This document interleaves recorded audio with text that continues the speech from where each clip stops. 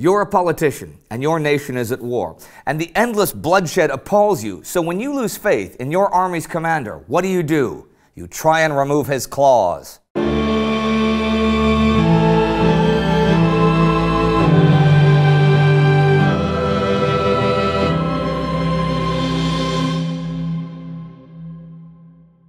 I'm Indy Nidell. Welcome to the Great War. Last week, an assassination attempt was made on Lenin in Russia. The Bolsheviks dissolved the Constituent Assembly, extinguishing representative government there. Romania redeployed its forces. The British were bombing Germans on the Western Front, and trouble was brewing in Finland. Well, that trouble continued brewing. On the last day of the week, the order for the Finnish White Army to engage the Reds was issued. The Red Order of Revolution will be issued the 26th, and the Finnish Civil War begins. One war was officially ending, though. On the 21st, Germany announced an agreement with Ukraine that their state of war is at an end. Troops on both sides would be withdrawn, and commerce and diplomacy would begin anew. That might sound good, but Ukraine had a whole lot of other issues. The All-Ukrainian Congress of Soviets in Kiev had, after the Bolshevik delegation had left, declared its support last month of the Ukrainian government and rejected Russian ultimatums. The Kiev Bolsheviks had denounced that Congress and scheduled a new one in Kharkov. That Kharkov Congress announced the formation of the Ukrainian People's Republic of Soviets and called the Rada, Ukrainian parliament, an enemy of the people and declared war on it back January 2nd. Now on the 22nd, the Rada broke all ties with Petrograd and the Ukrainian War of Independence began. Also, all this time, Bolshevik troops had been invading from Russia, capturing Kharkov and Alexandrovsk and converging in Bakhmut before heading to try and take Kiev. There was naval action this week on the other side of the Black Sea as well. On the 20th, at the entrance to the Dardanelles, the Gilbert and the Breslau, well, now technically known as the Yavuz and the Midilli, and Turkish destroyers attacked the British near Imbros. His Majesty's monitor Raglan and the smaller monitor M28 were sunk. Breslau was then forced into a minefield and sunk. Gilbert struck a mine and was beached, and then bombarded all week by the British from the air. Now, that same day, 2 German destroyers were sunk by British mines in the North Sea, and a German sub sank the British armed steamer Louvain, killing 224. This week also saw the first meeting of the Allied Naval Council in London, as well as machinations from London in France. Let me explain. The British High Command was pretty well aware of the window of opportunity the Germans had the next few months, with Russia out of the war and the Americans not yet arrived in force.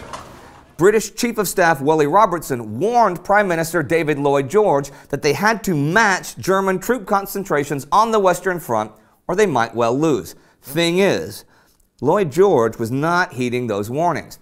He still thought there was a way to win through Italy or the Balkans without the British having to take on the Germans on the Western Front with all the carnage that would entail. The big offensives of the Somme and Passchendaele had horrified him, and he had, as we've said several times, no confidence in Commander Sir Douglas Haig. Lloyd George also was, as I've also said, keeping hundreds of thousands of able-bodied soldiers in Britain and not sending them to the Western Front. In fact, War Office returns for January 1st show 38,225 officers and 607,403 men in Britain fit for duty, and just 150,000 of them would have brought Haig's divisions up to full strength. I'll talk a bit more about that now. The thing that held Lloyd George back from just dismissing Haig was the political necessity of working together with the conservative part of the coalition government since 1915.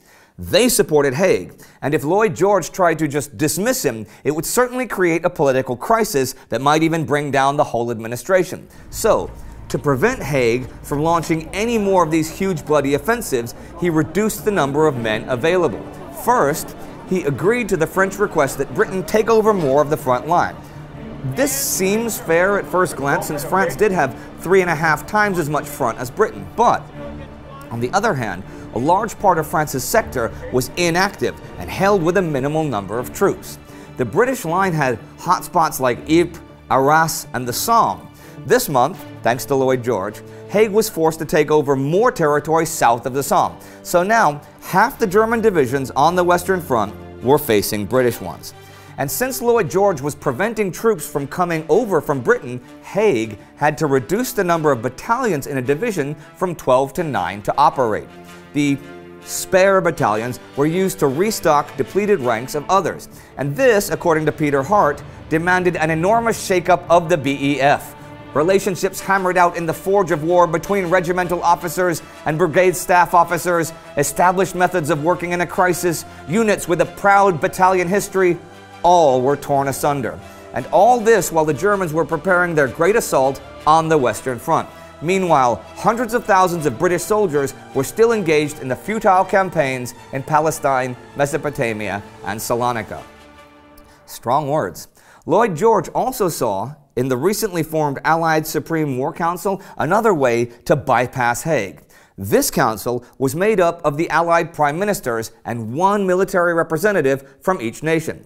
Now, Lloyd George proposed, and received French support for, the idea of forming an Allied General Staff without the involvement of the National Chiefs of Staff. This would bypass Haig and Robertson, and Lloyd George's choice for the British advisor was Lieutenant General Sir Henry Wilson, and on the 23rd, he became British Chief of Staff of the Allied General Staff in France. But even in the field, Haig was now facing his most serious organizational crisis. He didn't have enough men to have strong defense everywhere, and he didn't know where the German offensive was going to hit, or when. He also had switched to a defense-in-depth system that sort of mimicked the German ones of last year, but that had huge manpower implications. The forward zone was still based on the old lines, but now with machine guns and barbed wire to cover the gaps between outposts. Behind this was the battle zone, which was also in lines but had strong redoubts to break up enemy assaults. Then there was the rear zone, 6 to 10 kilometers back, which was to be more of the same, but was really only theoretical construct at this point. And he had his work cut out for him, thinking of where attacks might come. His priority was in the north, because the Channel ports and the vital railway junction at Hazebrouck were only a few kilometers behind the lines. General Sir Herbert Plumer, who would return from the Italian front, and his Second Army would basically have zero maneuver room here and would quite simply have to hold if attacked. To their right, Henry Horne's First Army had the heights of Vimy Ridge and Lorzette Ridge. Next was Julian Byng's Third Army at Arras, and lastly, General Sir Hugh Gough's Fifth Army at the Somme area. In that last sector, there weren't really any strategic objectives within dozens of kilometers of the front lines, so Haig ignored Gough's requests for reinforcements. If the attack came there, he would have to fall back to an emergency line on the Somme River. As for that attack, German Quartermaster General Erich Ludendorff had been considering options up and down the Western Front for weeks now, and this week on the 21st, at the Aresens conference, he announced his final decision. He ruled out Operation Georg, which centered on Hazebrouck, as too dependent on the weather. A late spring could delay the attack until May, which was too late. He thought Mars, which centered on Arras, just plain too difficult, and both Castor and Pollux near Verdun he'd never really seriously considered at all. This left Operation Michael on both sides of Saint-Quentin. Here the attack would strike the enemy's weakest point. The ground offered no difficulties, and it was feasible for all seasons. He extended Michael's northern wing to the Scarpe River. He planned to have 85 to 90 divisions in reserve in the west by the end of March. Thing is, the plan didn't have a definite limit. It did have the strategic goal of splitting the British and the French, but Ludendorff's generals all asked for specific ground objectives, to which he replied, "In Russia, we always merely set an intermediate objective and then discovered where to go next." And that, boys and girls, is the end of the week. Chaos in Finland and Ukraine, action at sea, British political moves, and German battle plans coming together. You can understand Lloyd George. I mean, after watching this channel, who would not be shocked by the staggering loss of life at Arras, the Somme, and Passchendaele? But depriving your defenses of men and maneuvering generals like chess pieces? Assuming I don't know what's going to happen in the future, one thought leaps out at me. This is not going to end well.